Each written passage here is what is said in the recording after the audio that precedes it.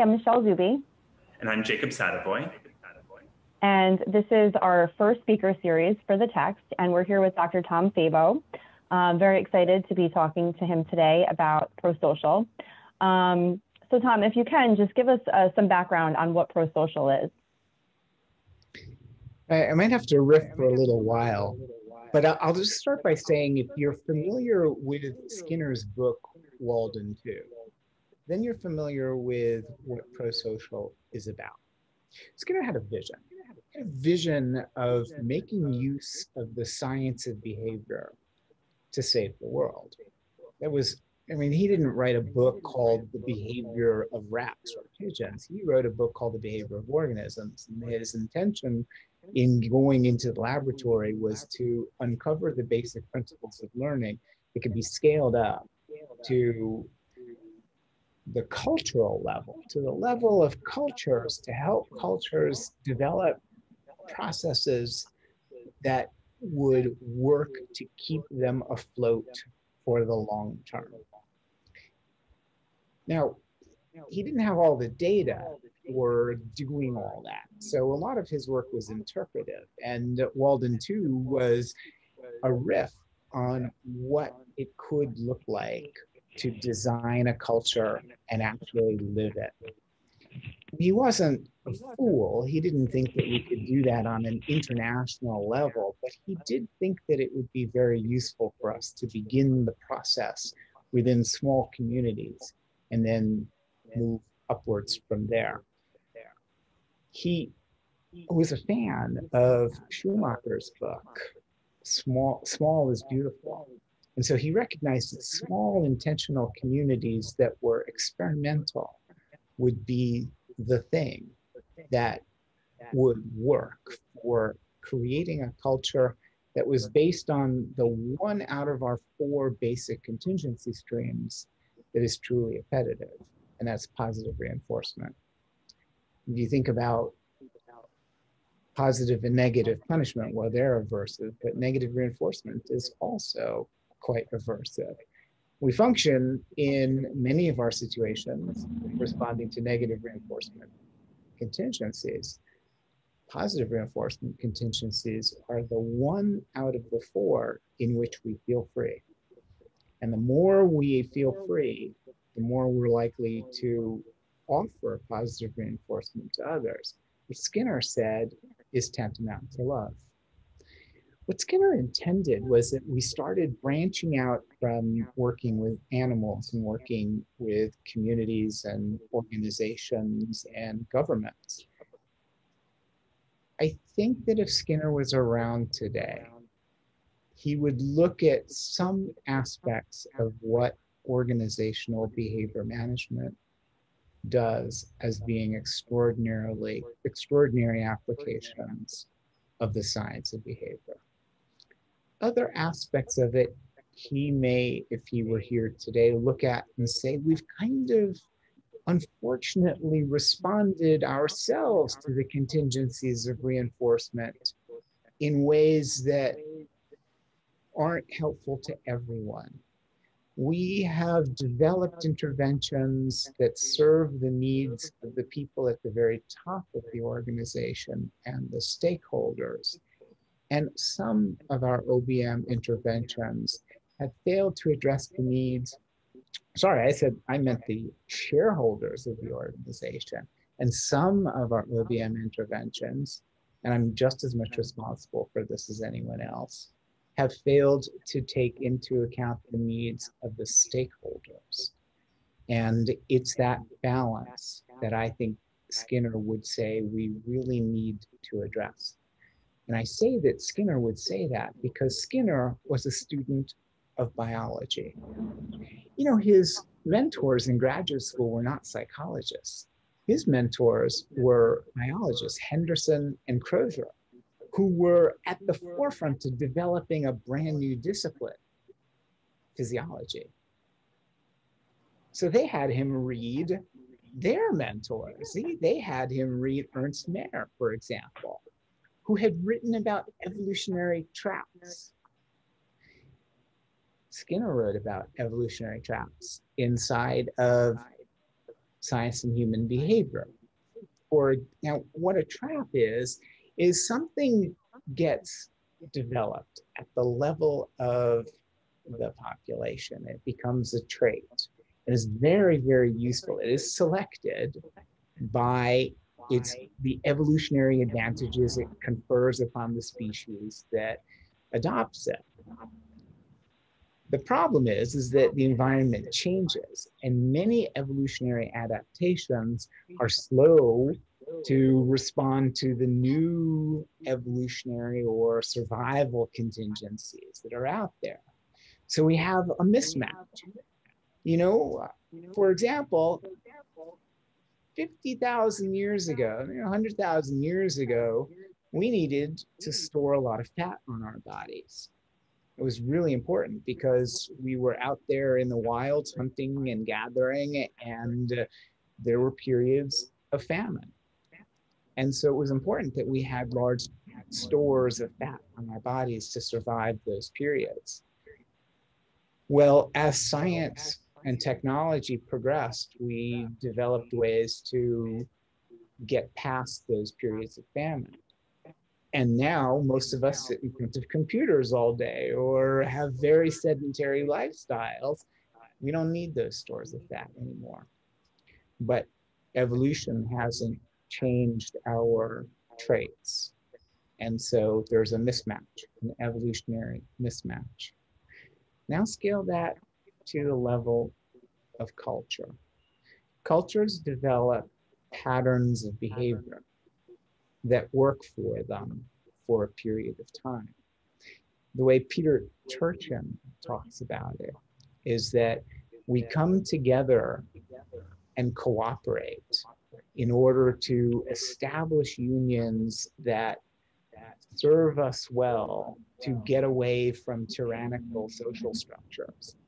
And he called this imperiogenesis, when we come together that way. The problem is, over time, then there becomes internal pressures. We start to fight each other internally. Conflict replaces cooperation. And we move from this cycle of imperiogenesis to what Peter Turchin calls imperiopathesis, where we start to fight internally. What prosocial is about is developing a pattern by which we can modulate selfish and cooperative behaviors.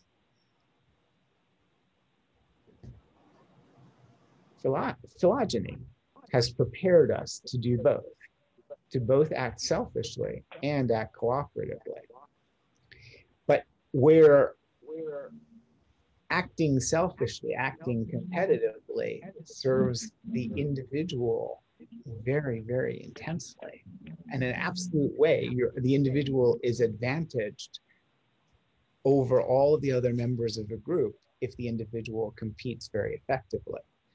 The problem is that the group then is disadvantaged by the individual's competitive advantage. It serves the individual in the short run. It doesn't serve the group, but it doesn't serve the individual in the long run. The individual is disadvantaged in the long run by the group not being fit. And so a group has a certain advantage to modulating the interests of the individual. The selfish behavior of an individual can be modulated so that there's a balance between competition and cooperation. And that serves not just the group, but it also serves the individual for the long run.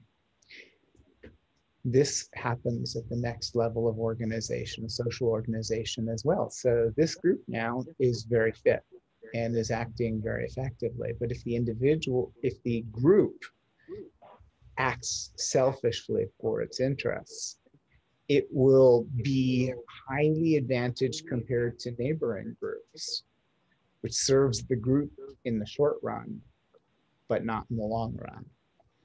So you can see how this scales up to the level of groups, to the level of groups, to the level of organizations, to the level of municipal governments, to the level of states, to the level of nations, to the global community that we all live inside of. I'm kind of like circling around and getting closer and closer to answering your question. I'm sorry for taking such a long time, but so what we're really aiming at in prosocial is developing a set of procedures that helps to modulate out, to balance out the needs of the individual and the needs of the group, so that we don't forego the long-term reinforcers of cooperation in favor of the short-term reinforcers available for intense competition. So as always, a beautiful and eloquent explanation. You know, I've done some reading on prosocial and done a little work in prosocial, and it's dense, right? The concepts are a little complex. It's something you really need to, I think, dive into to really understand fully the evolutionary process, the efficacy of group dynamics, you know, all of the nuances of it. And you did give a very nice overview, sort of like the evolutionary process of prosocial. But for those out there who aren't as familiar with prosocial, if you had to give maybe like an elevator speech version of the importance of prosocial and how we can use it, given the state of the world today. You know, we were just talking prior to recording about how a lot of these problems, these systemic issues, they've been there, right? These aren't things that just started happening. This isn't a 2020 issue. These are problems that have been going on for decades and hundreds of years. But to look at it kind of like from a vantage point of where we are now, and to have this prosocial technology and the science of behavior analysis, how can we use the science to do better, essentially, to level the playing field between what you were just describing, between the selfishness and the group cooperation, so that people can just move forward more harmoniously, I guess is maybe a nice way of putting it. Yeah. Can't we all just get along?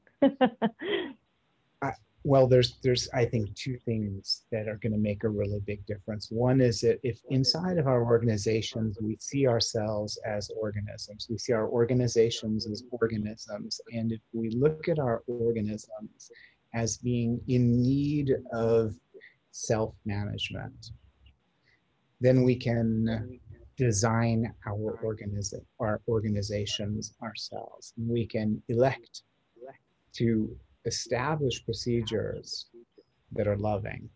And when I say love, I'm using the word the way B.F. Skinner used the word.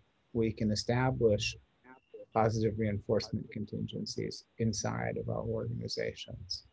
This is critical. And I think that we need to look at ourselves as being in a constant process of organizational design, of cultural design. We tend to fall into passivity, where we need to be proactive in generating cooperation. Now, the prosocial process involves the establishment of a procedure to get groups thinking in terms of 8 core design principles.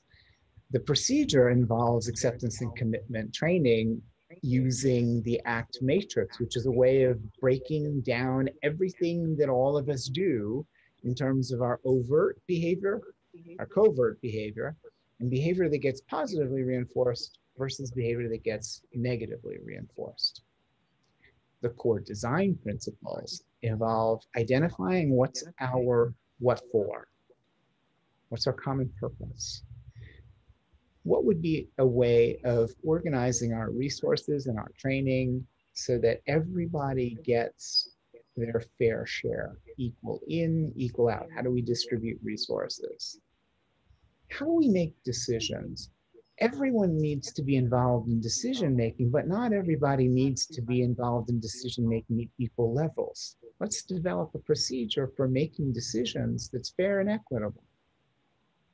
How do we manage conflicts? Conflicts between human beings are natural, inevitable, and not bad by themselves. Conflicts lead to growth and change.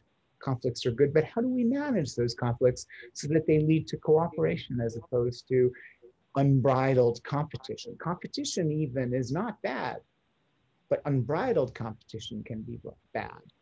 Likewise, unbridled cooperation can also be pathological. So we need to balance these things and make decisions about how we're going to make decisions and how we're going to manage conflicts. And then how are we going to manage productive behavior? How are we going to reinforce productive behavior? And how are we going to sanction non-productive behavior? Then what are we going to do about our relationships internally? Can we, inside of each one of our small departments within an organization or small focus groups within an activist group, have some level of autonomy for the group that is within a larger group is really critical. And then how do we manage our relationships with other groups within our large group? And how do we manage our relationships with external groups? These are the core design principles that we use the ACT matrix to help groups begin to see, how do we do this? Oh crap, how do we get in our own way? How do we step on our own feet? Oh man, and you can see that the way I'm talking about it is kind of flexible and kind of cute and fun. And well, that's the whole process. It's a very, very warm and inviting process that once you get involved in it, it gets really fun. There's one more part though. All that is the first part. The second part is where I think behavior analysis really, really has something to offer. Contingency management. Organizational behavior management really provides us with a blueprint for project management in which we're able to identify who are the people who are going to get things done. Who are they accountable to? When are they going to start? By when are they going to have it finished? And who are they going to report to so that more goals and more procedures for accomplishing the goals can be built into the project management plan? You put ACT together with the 8 core design principles of prosocial and project management in an OBM sense, then you've got organizational behavior management 2.0. I love it. It's amazing. So just for people out there who want to learn more, is there any work that you're doing, any work that you might want to point some people to look more deeply into, to learn more about prosocial and the process and what it might look like? Yeah. I'm the second chair of Commit and ACT International. Commit and ACT was formed 10 years ago by a German psychologist, Beate Ebert, and a Sierra Leonean social worker, Hannah Boukari. Beate had gone to Germany. She had gone to Sierra Leone to do a ACT workshop, and Hannah Boukari came to that workshop and came up to Beate afterwards and said, "Would you help me start an organization? I want to do what you taught us in this workshop with women who have been abused since the end of the Civil War here." And Beate said yes. They started this organization together and immediately started to make use of the prosocial model to build their organization and to help communities in Sierra Leone, West Africa, develop ways of being more productive, more fruitful, and more cooperative with each other. 10 years down the road now, we have a shelter for abused girls. We have a program for training couples to partner with each other more cooperatively. We have a program for teaching school kids ways to be cooperative and prosocial rather than violent with each other. In other words, we've done gang violence work and we've done gender-based violence work over the last 10 years using ACT and the prosocial model effectively with commit and ACT. If you're interested in seeing how prosocial can be applied, check out our website, commitandact.org. The other place that you can go is prosocial.world, www.prosocial.world. You can find resources and studies that Paul Atkins and Robert Stiles have produced using the prosocial model. Those studies are not behavior analytic, they are more qualitative, but they give you an idea of how this can be done at a large scale inside of organizations and governments. My own research is much more small scale and applied behavior analytic, and that research is forthcoming. Fantastic, thank you so much. So insightful. For somebody that's a new behavior analyst, potentially RBT or a new BCBA, and they're listening and they're fascinated, what skills do you think, or what access do they need in order to start applying some of this with respect to like kind of what they're working on currently, especially if they're working in center-based programs or schools? Yeah, so there's a couple of different skills. I mean, one I think is facilitating prosocial workshops using the ACT matrix is a skill that can be taught, can be learned, can be refined, can be practiced so that you can get out there inside of a group and guide their change, their internal design processes effectively. There's a couple of different places where you can go to get that. Prosocial World is by far the biggest group that is training facilitators. And I should just show you this book that Paul Atkins, Steve Hayes, and David Sloan Wilson wrote on the prosocial process. And it is published by New Harbinger Press. I was going to say Context Press because that was the original name of the group. And Paul Atkins is doing those trainings. I've coached inside of that framework with him, and Paul and I are planning to put on some more workshops through Praxis. I'm going to do some also through Connections. I want to say Connections Behavioral Health, but I think that's wrong. It's Connections something. So there are going to be a number of different platforms from which to develop skills. I kind of focus the trainings on prosocial that I do on the project management end of it, because I come from a behavior analytic framework. When Paul Atkins does these trainings, he focuses on the decision-making aspect, sociocracy, which is really, really awesome. You've just got to take his workshops in order to get a handle on that stuff. Dr. Szabo, thank you so much. So insightful. So grateful for you to be a contributor in the textbook, but also very thankful for your time here. And we can't wait for people to comment and be a part of the community that we're establishing, and ask more questions and be more adventurous with respect to prosocial acceptance and commitment training, and everything that you've shared. Yeah, you're welcome. You know, I realized I didn't prepare this, and so I kind of talked about what I'm currently interested in, like when I was talking about this imperiogenesis and imperiopathostis, Peter Turchin stuff.